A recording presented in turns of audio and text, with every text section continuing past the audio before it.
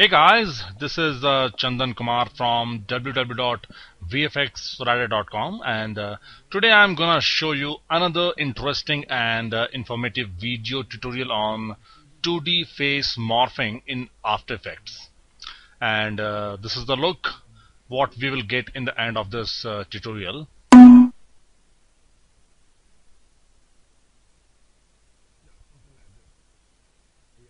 Looks cool, huh? So let's go ahead and make a new project here, and import our necessary footages here and drag it to a new comp. These are two images of a young and an old man here. So first let's make our timeline bigger. Go to composition, composition setting, and make the timeline of 4 seconds and stretch the footage here. Make the young man from 0 to 2 seconds and the old man from 2 to 4 seconds. And then select both of the layers here and make it pre-comped. So choose the second option and select this guy. Okay, and this is the pre-comp here. Convert it to final, and now we have to and now what we have to do, actually first we have to make a mask around this young guy, and later we have to animate the mask shape into and according to the face of the old man. So let's go ahead and start masking to the face of this guy. So let's go ahead and start making mask around the face of this guy. Actually we have to make lots of masks here according to the organs of this young guy. Like for eyes we will have a separate mask, and just like this we have to make other masks for nose, lips, and so on. And you can keep your mask opened, don't need to close it at all. So keep making this, and now we have all the masks as ready.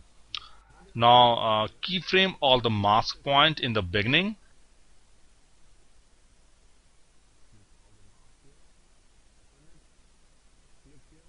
Now this is the point where the old man appears, and we have to animate the mask points according to the face of this old man. So let's start it, and let's adjust the mask points according to the face of this old man. So after a few seconds you can see that it's become pretty fine, pretty good. Now make another mask for the background, and since this background will remain same, so we will go to the border mask and make two pseudo keys here. Yes, so it's fine. As you can see here, the masks are fully animated here. Now go to effect, revision, flex morph, and apply to the final layer. Now what you have to do, you have to play with this picture key option here. So in the beginning put a keyframe here and make it on. Remember it, this is the rule, and then move on one frame ahead from this point. For this, press page down key in your keyboard and make it off. Then go to that point where the young man disappears, and there put a pseudo keyframe there and remain it off. Then go to one frame ahead, make a keyframe and make it on. That's all, and hit the play button, and you can see that the footage of young man is being morphed into the old one, and do some adjustments here. Make the quality ultra, and for the border select the mask which we had made for the border.